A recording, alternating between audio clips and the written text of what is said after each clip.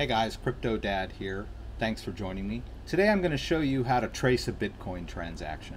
So let's just dive in. Okay, so Bitcoin's taken off. You want to get in on the action. You want to start to use Bitcoin. And so you go to a website that accepts Bitcoin.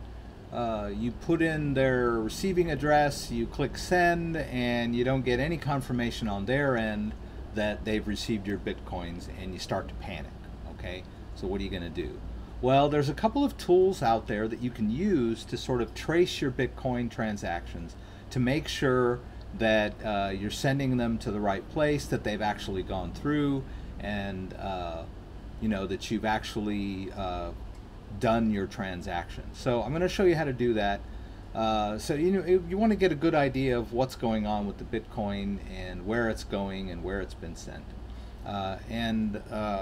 You want, God forbid, you don't want to send it to the wrong address. So when you have an address to send, you want to be very careful. You want to do your cut and paste. You don't want to try to type in a Bitcoin address. They're pretty long, and one typo, your Bitcoin goes into a rabbit hole and you'll never get it back. Okay.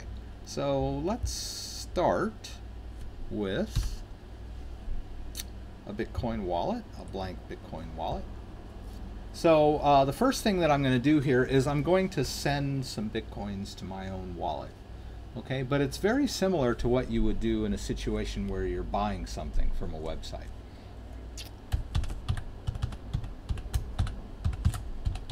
Okay, now I'm using the Electrum Bitcoin wallet here. So I don't know what that guy's doing. All right, so as you can see here, this is an empty wallet. There's nothing in it right now. So I'm going to send some Bitcoins to it.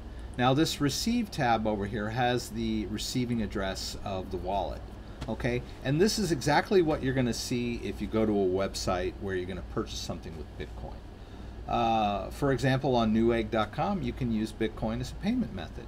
So what's going to happen is you'll get to your checkout, and then you'll choose Bitcoin as your payment method, and then they're going to throw up a receiving address like this. And they're going to say, okay, just send the Bitcoins to this receiving address, and then send us an email that you've sent the Bitcoins, and everything will be fine. Now they're generating, I believe they probably generate a unique receiving address for every transaction, so they know it's you. And then also, if you're into privacy and anonymity, you might be purchasing a VPN service with Bitcoins, so you can kind of keep it separated from your own identity for your increased privacy and anonymity. And a lot of these types of websites can accept Bitcoin as well, and they'll do the same thing. They're going to throw up this Bitcoin receiving address. So this is a pretty good test. So you'll notice over here also that you have this QR code, and the QR code is also the receiving address in the QR code format, and that'll make your life a little easier as well. So I'm going to demonstrate a couple of things at once here. I'm going to use the Mirage X to show you what's going on with my phone. So I have my phone connected, and I just need to go to AirPlay here, I believe. Choose my Mirage X, and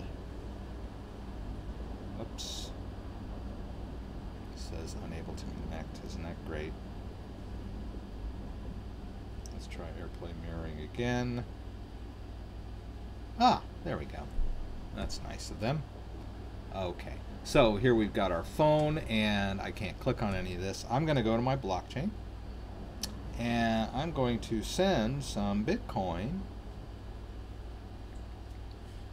to my own address. All right, so over here in send, let's send $5, huh? Why not? All right. Now the to address here, I'm going to use, I'm going to tap here. Oh, actually, up here I'm going to tap this little QR code. And as you can see, it wants me to scan the QR code of the receiving address. That's this guy here. Notice how it filled it in really nice over here. It's the same receiving address. then I'm just going to click continue. All right, that's the address. We've confirmed we're going to send $5. 27 cents is my fee, and we'll click send. And okay, it said that the transaction was successful. Okay, so I'm going to get this thing out of the way. Now I want to know, did that work, or did it not? Did it work or did it not work? Okay, so I'm going to use this little, actually, in the Bitcoin. I'm going to send. Oh, I'm going to send a receive. I'll show you this real quick too. I'm going to go ahead and send a receive request to my own email, so I'll have the, and it can be blank too, I believe. I'll send it to my email. Did I do that right? Yeah, okay. REX. Let's do Crypto Dad. The Crypto Dad.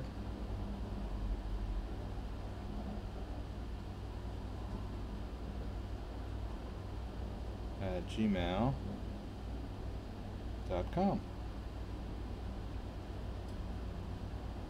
Now, the reason I'm doing this is because I don't want to spend all that time typing in that long, humongous Bitcoin receiving address. But I do need access to it. So let's go over here to Chrome. Let's open this guy up. Here we'll go to Gmail. Let's switch over to the Crypto Dad email. And we should have gotten this request. Yes, we do. Okay. Now, here is the address that I'm interested in. That is the receiving address. And now we want to go over here to a nice little website. And I'll put the web address in the description down below, called Blockchain.info. You know, my Firefox takes a minute to get moving. This is the Blockchain Explorer. As you'll see up here, this is HTTPS Blockchain.info, and I can just paste in that receiving address. All right, hit enter. And okay, so it's going to show on the blockchain. Okay, maybe it's only showing me my request. So let's use, or let's go ahead and use this one, the receiving address, and see if anything has been transacted to it. Let's try again. That is the receiving address. Okay, hey, look, lo and behold. So we can see here that the Bitcoin transaction has gone through and that I've received those Bitcoins. Let's look over here in Electrum and see. Yeah, okay, so the fee was low because I used the minimum, and the Bitcoin balance is in micro Bitcoin, so you use MTC Bitcoin. And so you can see down here that I have one micro Bitcoin and it's unconfirmed. And it's going to take a while across the Bitcoin network for this balance to become completely confirmed so that I'm able to spend it and move it around to other Bitcoin wallets. So in the meantime, we're just going to have to wait. Okay, but the nice thing is that I can see here on the Blockchain Explorer, based on this receiving address, that the transaction has gone through, that there was a transaction on this Bitcoin address. Now, if you know, you cut and paste in, you see that there's a Bitcoin transaction that went through, you can also double check your address with the address of the receiving site. So let's say you know, you just purchased something on Newegg and they haven't received your Bitcoins. you can go back over to their website and confirm that you actually got the right address. And that's why I stress you want to cut and paste addresses, because you don't want there to be any typos at all. So you may confirm that you accidentally sent your Bitcoins to the wrong address, God forbid. But in most cases, you'll be able to see that the transaction went through on the blockchain network, and but that it's just taking a while for the confirmation.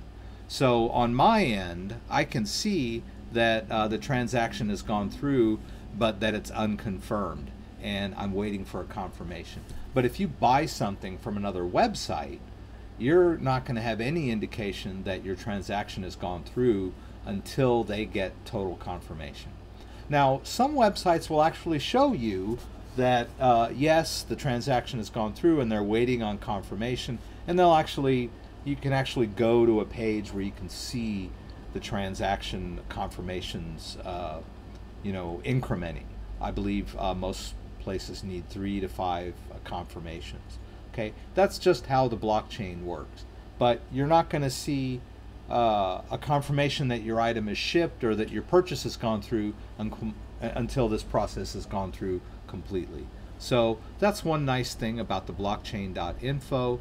You can look at the transactions that you've put through and make sure that they've actually gone through. So guys, I hope this expanded your understanding of Bitcoins and the blockchain and how things work a little better, so that you can put your mind at ease when you're buying things on Bitcoin. Once again, Bitcoin is either pass or fail. You either make it, the transaction, or you don't. I think there are some websites that it might help if you show them that you've made the transaction, but if you send the Bitcoins to the wrong address, there's nothing the receiver can do for you, because they have no access to those Bitcoins. So you want to be very careful in all of your Bitcoin transactions that you cut and paste Bitcoin receiving addresses, and don't try to type them in. That's very hazardous. Could be hazardous to your wallet, so to speak. So once again, thanks for joining me. Please subscribe to my channel if you want to be alerted when I posted new videos, and give me a like if you like the video. And if you have any questions about any of the tools that I use, please post them down in the comments below. I'll be happy to expand on those topics, or a lot of times the questions give me ideas for new videos, so please let me know if you have any questions. Thanks again.